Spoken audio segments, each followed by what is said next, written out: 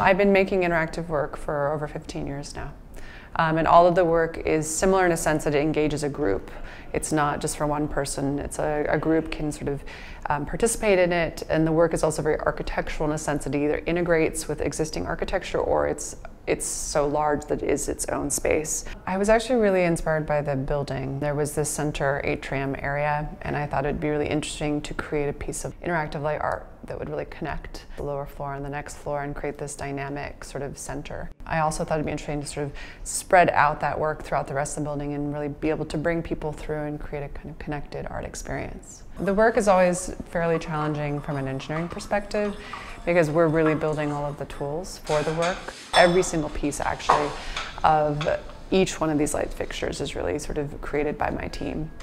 There are very, very low voltage rangefinders that sense distance. There are XP radios that use a radio protocol to communicate. So all of these tubes communicate with their neighbors.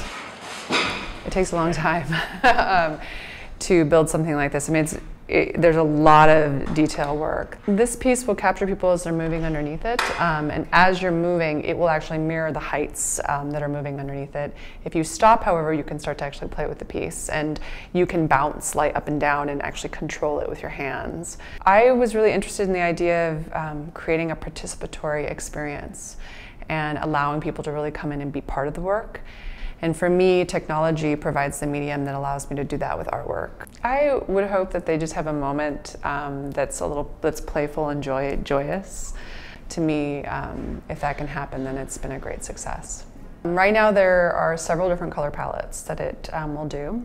And there are some color palettes in there that are specific, actually. Well, all the colors are specific to the university, but there are some that are very specific to the university. But we're going to allow the students to discover them.